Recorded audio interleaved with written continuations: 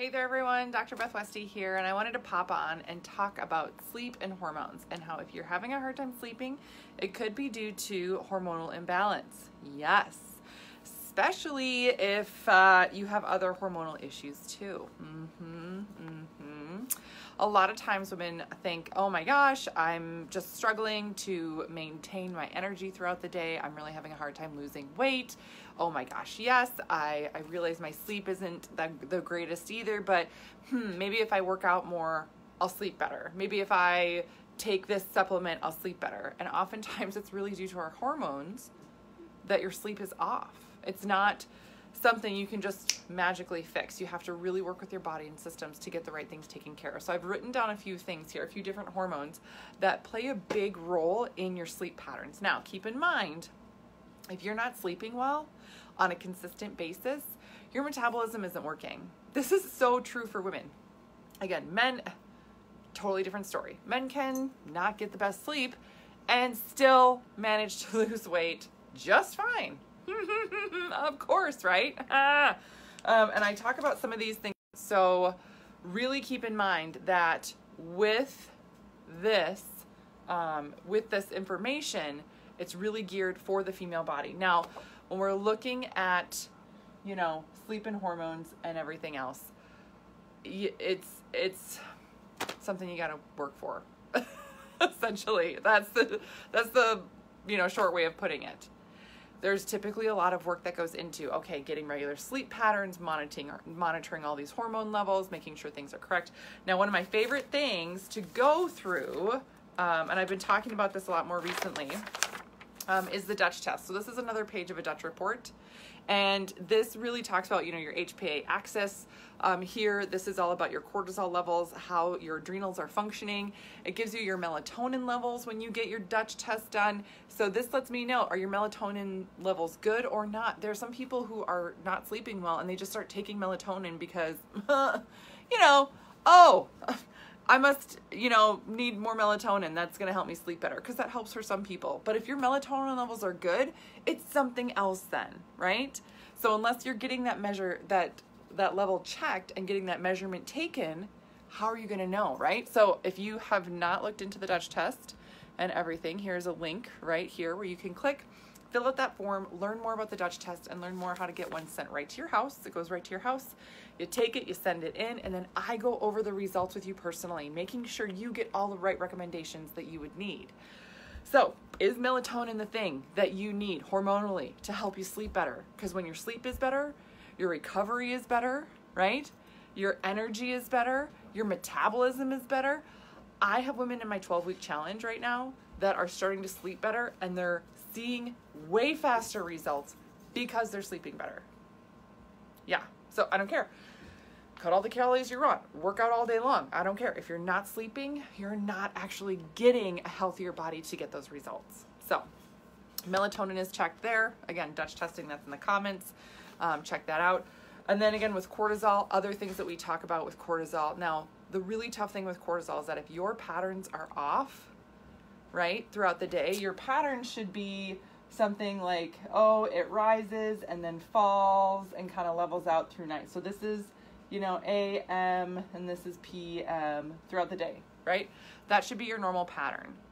If your pattern does not follow that normal, slope throughout the day, it can be really hard to sleep. Meaning for a lot of people, for a lot of women, their pattern is like, I start off too high here, and then I go even higher, but then I come down, but then I actually go up again at night. Well, that's okay, right? No, that's not okay. Your body all of a sudden is getting revved at night and not letting you go to sleep. It's not letting your system wind down, and then having that level be too high in the morning lets me know you had too much cortisol building up all night long while you're sleeping. Super fun then. If you then, it's hard to get to sleep, and then if you wake up in the middle of the night, you can't get back to sleep. Cortisol levels. Yeah. Now, let's throw in the other hormonal component here, estrogens and, progesterones, testosterones, things like that. But for a lot of women, if you are estrogen dominant, if you're having hot flashes, if you're in perimenopause, and you can have hot flashes, night sweats, you can have night sweats and not be in perimenopause. I literally did a Dutch test this week where I went over this gal's results, and she was like, yeah, I'm having night sweats, and I was just told that it's probably perimenopause, but I thought I was way too young for that. And I was like, yeah, according to all your other hormonal levels, you are not in perimenopause. You're still ovulating, none of these other signals are here, just the night sweats, but that's going to be due to some of these other hormonal levels that are really off for you. That's how we're going to shift and change things, right? So why is it when these estrogens are really high and you're estrogen dominant, if you've not heard that term, it just means that these hormones are imbalanced between progesterones and everything else, and your body's having a hard time detoxing. So you get a buildup of hormone, and one of the symptoms, hormonal symptoms you can have is night sweats. You can have hot flashes and things throughout the day, but night sweats is very common, especially if your estrogen levels are off. Again, we learn a lot of this information on the Dutch test. But what happens when you have a night sweat that interrupts your sleep? Why is that so important? Super fun with night sweats, right? When you get night sweats, and this is, again, you can be in perimenopause, you can be in menopause, or even beyond. This is so fun. It's so fun. It can happen at any of these times. Yay! Night sweats, what comes along with this is a rush of adrenaline. Boom, adrenaline. Yeah. So you get this rush of hormone, you get this sweaty, flushed feeling, and then there's like a surge of adrenaline through your system. Bing! Now you're awake. What? Yeah. So that will wake you up and keep you awake, and that's why you can't get back to sleep. It's not a matter of, I need to relax more, I need to like do all the things. I mean, you can diffuse lavender, you can take Epsom salt baths, you can have the perfect nighttime routine, you can be doing all the perfect things, but if your hormones are off and you have this surge of adrenaline in the middle of the night, bing, your body's awake. And again, all these things correlate together. Your system works together, right? So if your cortisol levels are too high in the middle of the night too, of course, your cortisol is gonna feed right into that as well. And this happens again and again and again. You might notice that there are some nights it's better than others.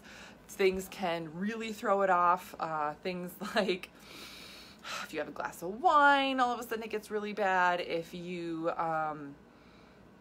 ate a lot of sugar, processed foods, were extra stressed, right? There you go. Ruins the sleep thing. Just ruins it. Yeah. So it's really, really tricky, but there are so many health benefits to getting good, consistent sleep, especially right now when a lot of us are under a lot of stress. There's more anxiety for a lot of women. So getting sleep and focusing on good sleep is really, really, really important. And if you're struggling with it and thinking, gosh, I need to do something better, it might not be you pushing so hard to try and sleep better. It might be leaning into working with your hormones more to really get a better, more consistent result there. So again, in the comments below, I've got that link for you to fill out the Dutch test where we can look at your melatonin levels. We can see your cortisol levels. I can see your estrogen levels in detail. And no, for sure, this is one of the biggest issues in terms of sleep. Sleep plays a huge role in your immune system, metabolism, right? Gut health, all the things, energy, of course, right? So that's why I love this Dutch test, because it tells me so much information about your body. Yes. Tracy, thank you so much for doing these videos. Oh, yes, Tracy, I'm glad you're enjoying it. Yeah. So again, link in the comments if you want to check that out. My book is on Amazon. My podcast is called The Female Health Solution. And then I also have my YouTube channel, which is just Dr. Beth Westy, that you can subscribe to so you stay updated on all the videos that I do. Yes, Tracy, I'm getting this test. I'm so out of balance. Oh, yes. Yeah. Yeah, it's really, really incredible. It gives you an incredible picture of what's happening in your body and system. So, yeah, I can't wait to go over it with you then. See what we find, right? Yeah, really exciting. All right, so that's what I got for you guys tonight. Please let me know if you have any other questions or need any other guidance right now in a specific area, because again, right now, a lot of us are going through some tough stuff, and I want to make sure I'm giving you the right info to help you take steps towards better health. Yes. Jennifer, looking forward to the Dutch test. Yes! Yay! Okay. And then I feel like there was one other thing I was going to tell you guys.